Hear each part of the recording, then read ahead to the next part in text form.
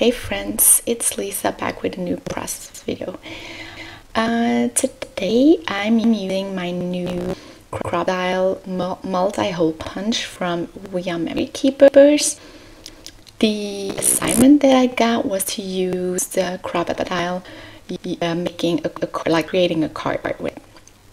And I immediately had an idea for that. I saw a rainbow card with some embroidery thread hanging from both of the sides, and that's something you see very often at the moment on Instagram and stuff. But yeah, I wanted to create a paper card in that style. So to start, I took 5 different papers from American Crafts.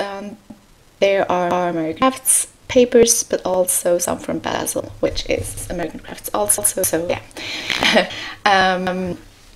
I took papers that I really like, that are very summery and very Lisa-like, and so I started from just a circle that I had lying around, and I still don't have a cool tool to create my circles. I have one at school. I always forget to take it back home, but yeah, I need it at school too. So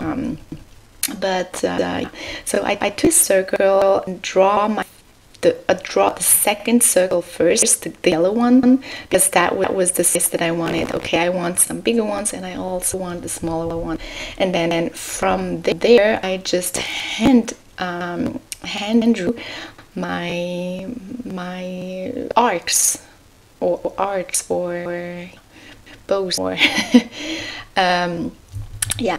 So, and then I went always a size higher, and I also did it smaller than the other one, and I always took care to leave a little space between all of those sizes to have some white showing through. And I like that, so I didn't want all colors touching. I wanted some white to show through. So then when I had everything on my paper, I cut it out, and then I traced with my pencil. I traced little dots on where I wanted my holes to go. Then I took, as you saw, my crocodile on the lowest thing, so it's the smallest hole you can pierce, and it's I think it's 1/16th of an inch. And then I just punched my holes. Then I took some embroidery thread, matching colors. I cut off some little strands, and then I just put them through the hole and did this, I don't know what you call that, this technique, just to, yeah, pull the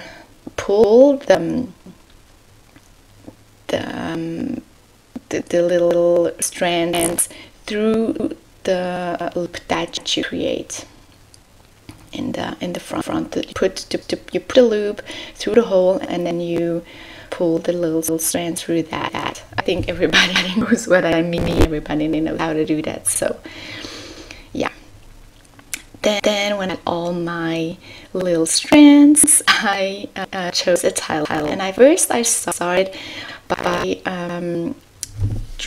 like writing my title or my sentence, and I wanted to stitch it, but it wasn't really working. I could see at the beginning my stitching that wouldn't look as good as I wanted to, so I just thought, okay, I will use I will use like words, finished words, stickers. So I went through my stickers, my stickers from American Crafts, and I chose this, and I think it's a very old one from the Take Me Away collection from Page F.